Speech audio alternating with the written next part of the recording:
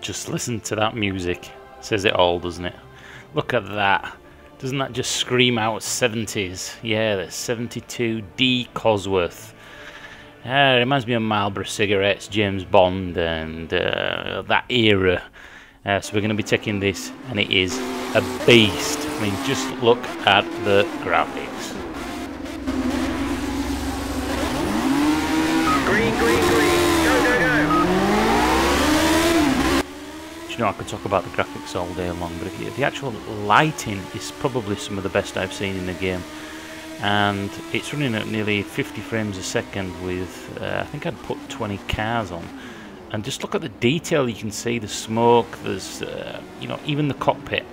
I mean, you can read every single dial on there, and when we get to speed there's that beautiful depth of field effect. But even the chrome around the actual accelerator, you can see it glints in the sun, and it's reflective, even the mirrors and everything.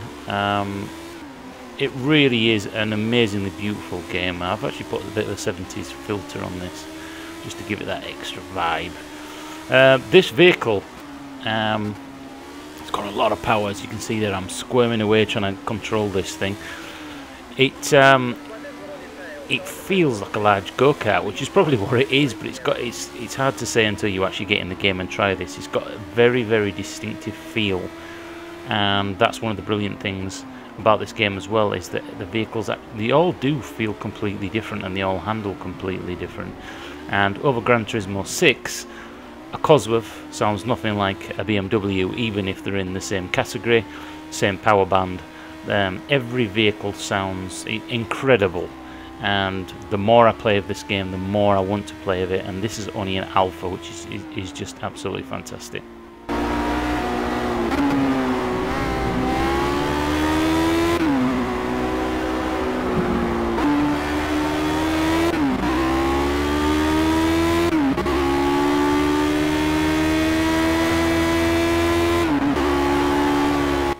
As you can see here, I'm using helmet cam. I prefer to use this view in all my racing games, on whether it's the ride or the motorbike one, car games. It's just much more immersive, and I'm actually playing this with a 360 pad. Now my wheel has actually arrived. It's the T500 RS, and I've had a little play with it, and wow, makes a big difference.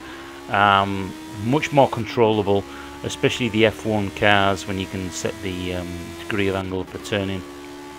It's just a lot more precise. It takes a little bit of getting used to. My lap times are a lot slower because it's a completely new control method. Oh dear. Get the ambulance out. Yes, I've actually got that, and I've also got what's called a butt kicker. Now the butt kicker literally kicks your butt. It attaches to your seat and it vibrates from the low audio.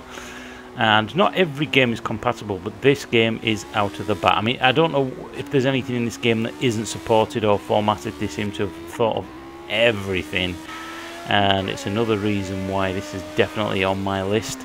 If you're thinking of getting a racing game and you're not sure about this versus the Assetto Corsa, well, I've got a Assetto Corsa, the official one, and I was playing it tonight, jumped back onto this alpha, and it's light and day. I just enjoy Project Cars so much more. The audio, graphics, handling, everything.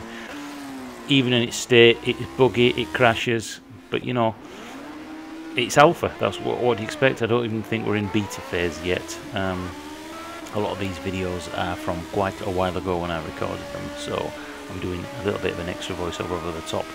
But anyway, if you've enjoyed this video, let me know. I'm going to be doing some more, including racing in the rain, which we've all seen, and yeah, can't wait to get on the track and play some more. So what does that tell you about a racing game? Bloody get it. If you're not sure, get it. Honestly, it really does look as good as you've seen in the trailers.